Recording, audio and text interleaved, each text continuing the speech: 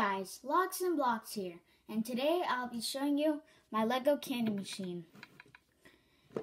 If you saw in one of the last videos, I forgot if it was the last or one of the last, I made this candy machine. And I told you I was going to make more cooler ones. So I made this cooler one. All you have to do is drop a coin in the top and then there. So here's a 360 view.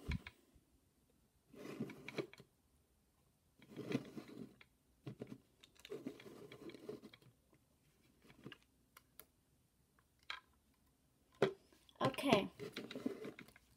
So now I'm going to show you how it works. It is a really simple way. All you have to do is take a nickel or a quarter and drop it in the top. And when you drop it in the top, you get a marble. I have no candy, so sadly I only can use a marble. But for candy that I recommend is probably like a little Skittle maybe, or a little gumball, or just a little jawbreaker, or you don't even have to use candy, you can use little toys. Okay, now I'm going to show you how to reload this thing. Actually, before that, I need to show you something. So this little hole in the back is where the money comes out. And if you just want it not to always come out, you can make a little thing to block it, like this. It is two bricks tall and 2 studs tall. Instead of using 2 little studs, I just used another cheese wedge. But one of the 1x1 bricks is a snot block, which means studs not on top. And I put another cheese wedge on it so I could pull it in and out. And you would put it in here, if I can get in here. You would put it in this hole, so whenever you wanted to take it out and get the money, you could do that.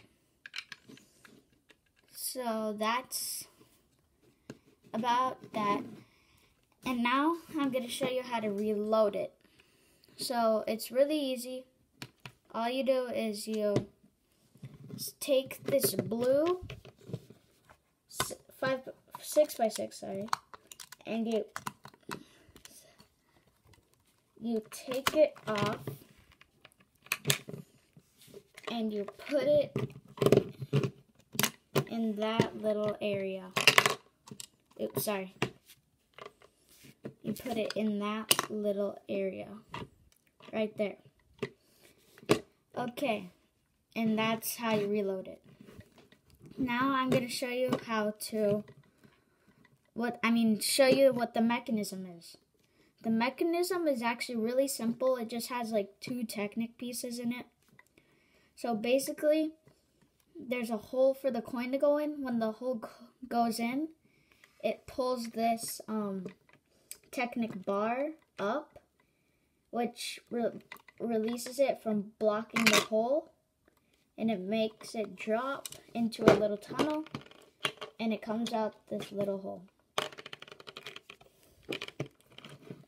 Okay, just so you know, as I always say, you don't have to use certain bricks.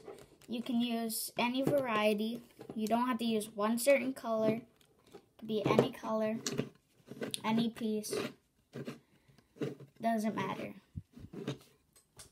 Alright, so that was my Lego candy machine. I hope you liked it. Don't forget to like and subscribe and hit the post notification bell to get post notifications of whenever I make a new video. As always, stay awesome. Bye!